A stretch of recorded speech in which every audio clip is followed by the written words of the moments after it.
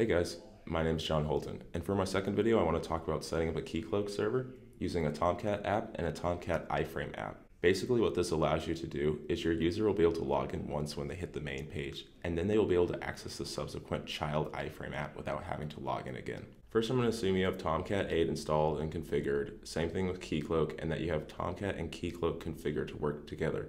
If you need assistance in setting that up, you can view my previous video, which I have linked in the description. So to start, we're going to make two new apps. Right here, we see we have the iFrame app and the iFrame parent app, both within my Tomcat web application manager. So here we see we have our two apps, iFrame app, iFrame parent app. So first what we need to do is just make a little index page.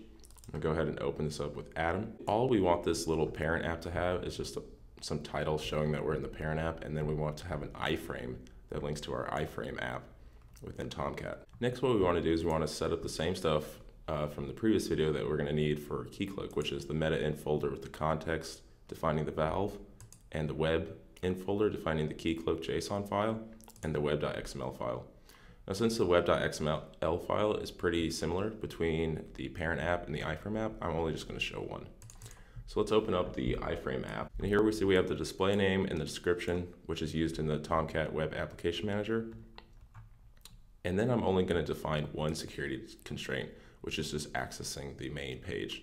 So here we have the security constraint for the iFrame with the URL pattern of /star, and that we need the role name of user, and that we're also using Keycloak to authenticate. So I've already logged in to Keycloak, and I've created a new Keycloak realm called iFrame. And the one thing we're going to need to do as well on the iFrame realm, we're going to want to go into security defenses, and we're going to want to change the Xframe options. By default it is same origin, but we're going to want to change it to allow from localhost 8081/iFrame app, which is the name of our iFrame app that's trying to access our parent app, which we want to authenticate against using Keycloak. So go ahead and make that change and click Save. After that, we're going to want to go into Clients and create two new clients, one called iFrame app and one called parent app. Same general stuff. You're going to want to give it a client name, and you want to use OpenID Connect with a public access type, and then you want your URI to be your iFrame app, since we're doing this for the iFrame app. So now that we've created the two clients, we're going to want to go ahead and create a role. The role we're going to use for this tutorial is called user, and since I've already created mine, it's right here. So let's go ahead and make a user actually and assign this role to it. So like in the previous tutorial I mentioned, if you've already created a user, you need to click on view all users. So here's my user I've already created named John. If we go into him, he has the default stuff, which mostly it is blank, and the role user is assigned to him. What we want to do now is go back to our Keycloak clients and grab the keycloak.json data from our installation tab and assign it to our keycloak.json file in our Tomcat app.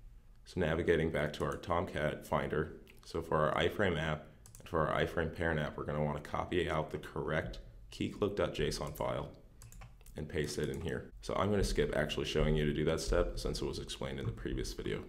So now if we go back to our Tomcat web application manager and reload both of our apps, making sure to note that they've reloaded successfully, let's go ahead and open up the parent app in a private browsing window. Since I'm using Chrome, I'm going to use incognito. It's going to ask us to log into iFrame. So I'm going to log in with John using my password.